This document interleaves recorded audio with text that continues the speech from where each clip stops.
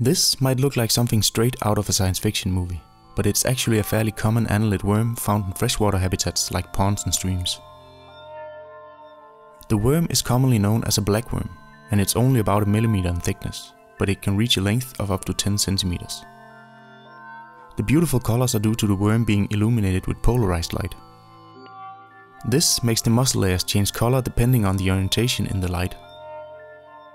Inside the worm we can clearly see the peristaltic movements it uses to transport food from one end to the other.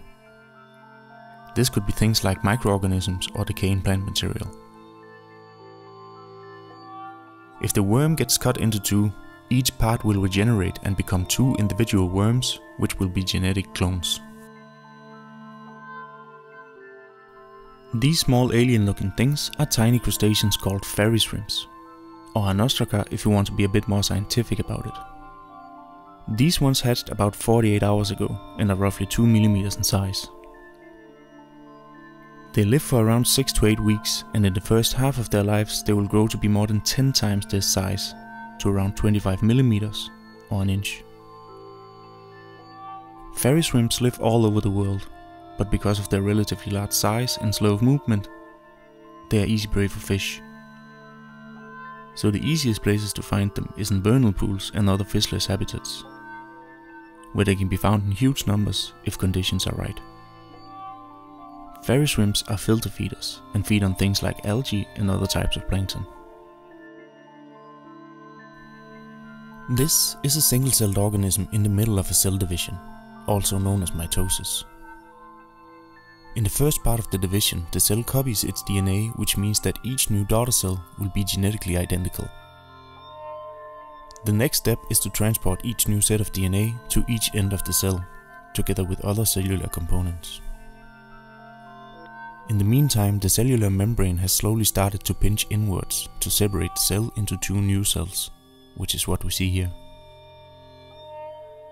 Now there's only a thin bridge holding the 2 cells together, which are in the middle of something that looks like a microscopic tug of war.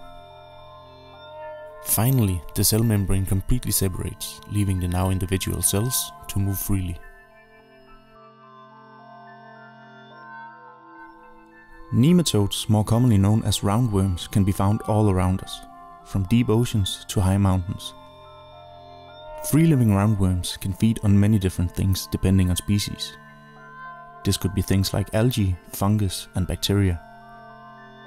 However, some are parasites and feed on the blood of the host or the content of the intestines. More than 30 species are known to be human parasites. And maybe you already know the pinworm and whipworm, which are common infections.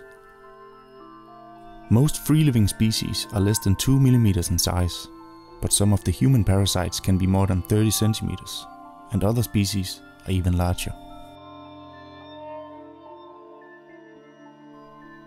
Moena is a small type of crustacean found in both fresh and saltwater habitats in many parts of the world. Male Moenas measure around 700 microns, but females can be more than twice that size. This little one is only about 36 hours old, but in a matter of a few days it will be fully grown and ready to reproduce. Each little black dot inside this female is the eye of an unborn Moena.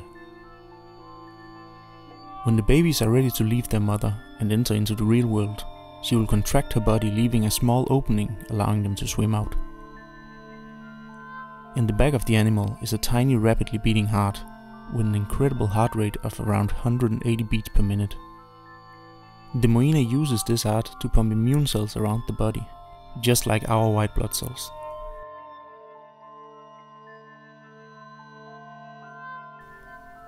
A huge thanks to my Patreons at patreon.com for their support. If you want to help me make more and better videos in the future, as well as get your name listed here, you can also support me on patreon.com, and I will put a link to that down in the description, along with links to the materials I used to make the polarized light and other materials I used making this video. If you have any questions or ideas to what you want to see on the microscope in the future, please leave a comment below. Thank you for watching.